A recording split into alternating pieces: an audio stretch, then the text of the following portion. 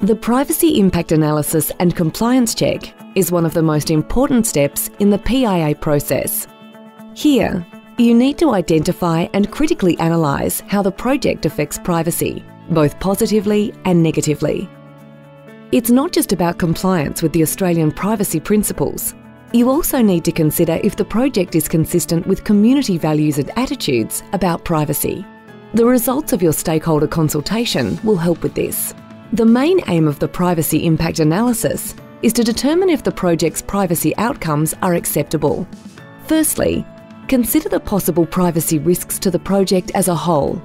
Do individuals have to give up control of their personal information? How valuable would the information be to unauthorised users?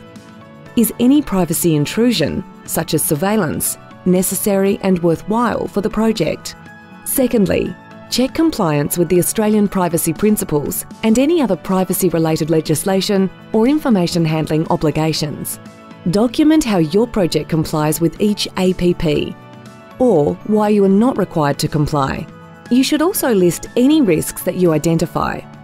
In the next step in the PIA process, we consider strategies to address negative impacts you have identified in your impact analysis and compliance check.